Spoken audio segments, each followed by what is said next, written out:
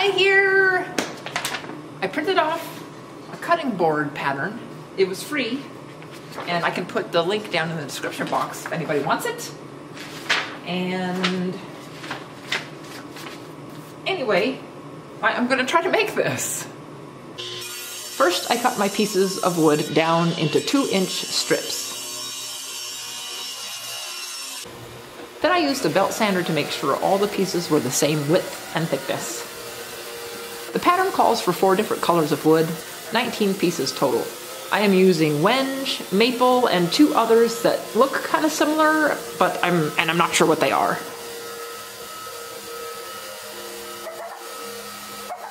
Directions say to put it in this pattern right here, so let's do that.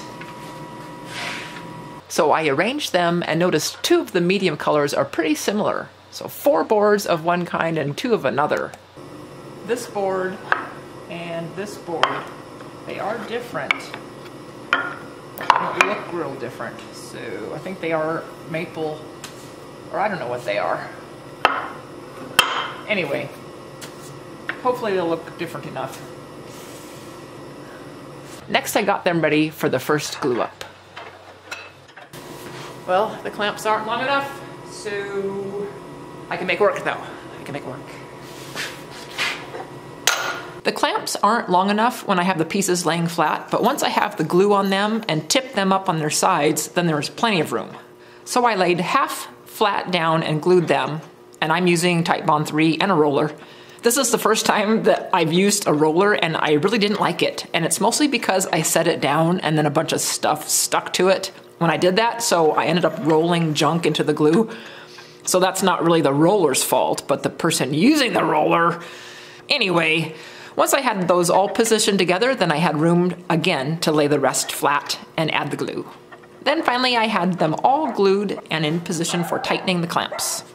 And I put a 3rd clamp on the opposite side just for extra and to try to avoid any arching of the wood. I had watched quite a few YouTubers make cutting boards, and they will take the clamps off after a bit to remove the squeeze out. So I did this, but apparently I didn't wait long enough because some of the boards came apart.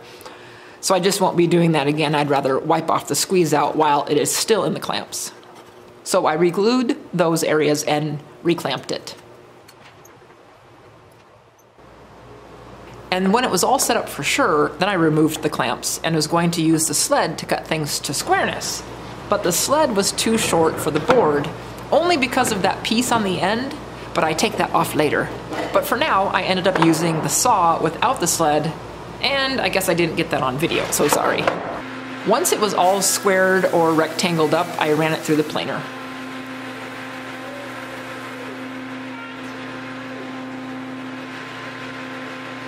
Next was to cut it into 9 equal sections. I wanted to use the sled for this, so I removed that piece on the end that was making it too short, and it worked great. Husband plans to make a wider sled. I made this one here a long time ago, and it's working great now that I took that little piece off. I also had a challenge in figuring out how to divide the board up into 9 equal sections. Okay, finally got it figured out.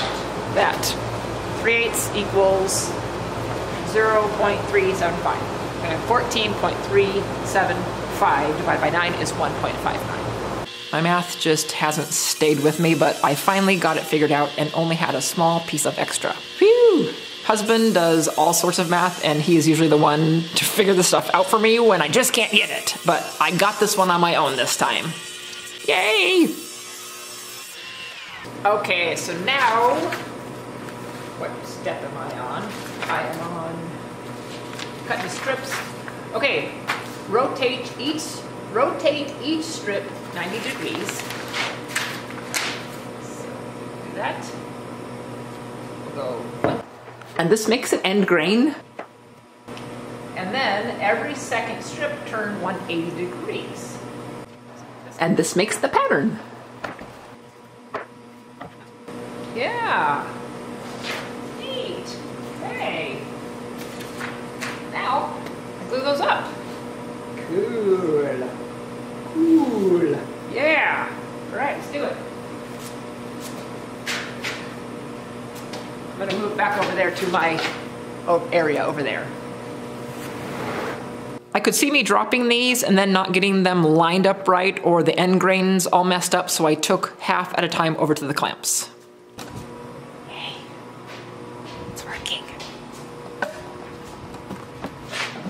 Also, I am noticing while editing this video right now that I only have 8 sections when I should have had 9. So my math wasn't right after all. But you know what? I think it looks just fine. I think this can be done in any amount of sections as long as you're not trying to make a super specific pattern. So there appears to be lots of forgiveness with cutting boards. Yay!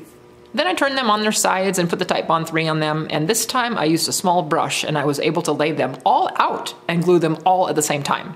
I also used a lot more glue this time because I didn't think I used enough for the last glue up. However, it looked like it was okay, but I wanted to make extra sure. So more glue I go. Then I clamped it all up and wiped away the squeeze out and then added that extra clamp. I didn't clean up the other side just because I didn't want to risk messing anything up by lifting the whole thing. I could see that happening real easy. So I avoided that potential mishap. Well, let's just take a gander at it so far. Ooh, cool! Awesome! Yay! Nice! And I let that set up overnight. Hey! I'm super excited to finish up this breadboard. Woo! So I'm gonna run it through the sander. Yeah! Take it out of these clamps. I was super stoked about how the board was turning out, and I was celebrating a little bit, which ended up being a little too soon in celebration. Because while I was running it through the sander a gazillion times, it started to get some burn marks on it. I figured that was all part of the process, so I didn't think anything of it. So I just kept on going.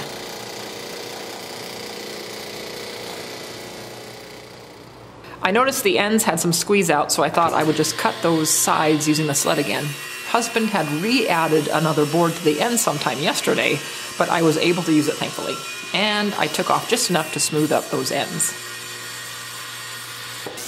Next I thought I would be able to remove the sanding burns with my orbital, but since this is now an end grain board, it didn't work. I tried heavier and heavier grits and none took it off. I didn't want to warp it either by sanding super hard in one area, you know what I mean? So what I've learned is I need to let the sander work and not force it to remove a lot of material at one time. And I didn't think I was removing too much, but apparently I was. Okay, so the end grain looks like it's all burned from the sander, and I can't seem to sand it out with 80 grit.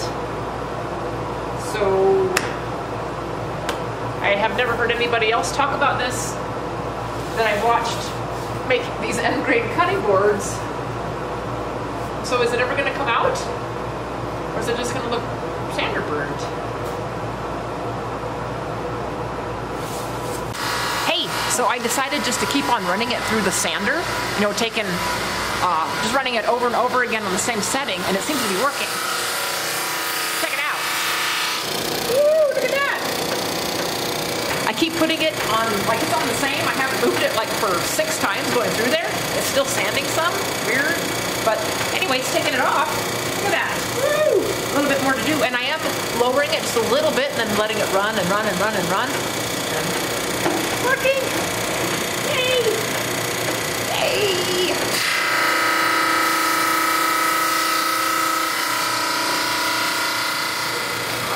And look at that. Yeah. Yay! That looks much better. Oh, yay! But when I tried the back side, it didn't take it off. It's like it burnished the burning marks and just made them shinier and shinier. So I left the back side as is, which husband didn't approve of, but I figured it's the back or the bottom, so I'm going to leave it. And I could put some little feet on it or something to make sure that it is for sure the bottom. Live and learn, and a note to myself is don't do that to the next one. So I used the trim router and put a round over on the edges, both on the top and on the bottom.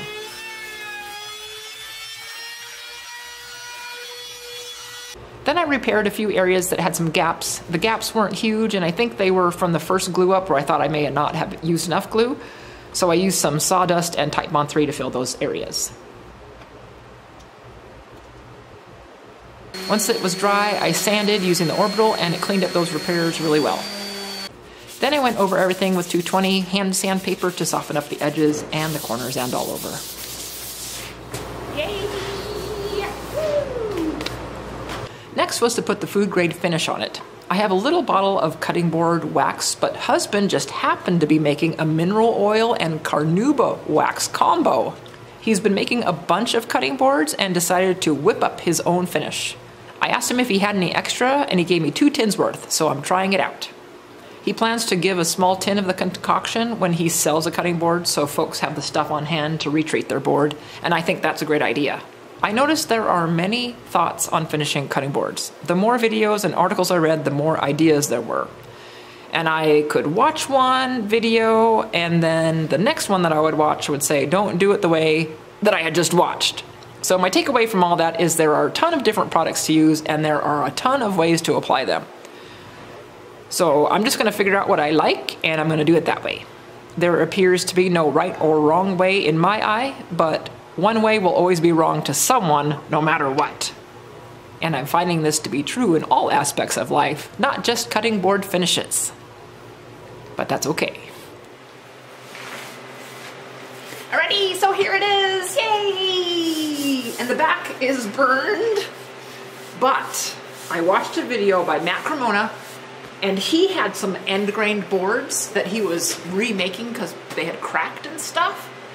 And he actually used a router on a flattening table. And so I'm gonna try that to see if I can just go over this and get rid of the burn. Yay! But for now, I'm just going to complete the video and say, yay! Cool. So thanks for joining me, everybody, and we'll see you next time. Bye! Well, there's actually some more because I couldn't stand to leave it like that. And so I'm gonna try to fix it. So just routing off a little bit made a really big difference, but I still had to run it back through the belt sander again. And I made sure to clean the belt a little bit with the belt eraser, and that seemed to help a lot.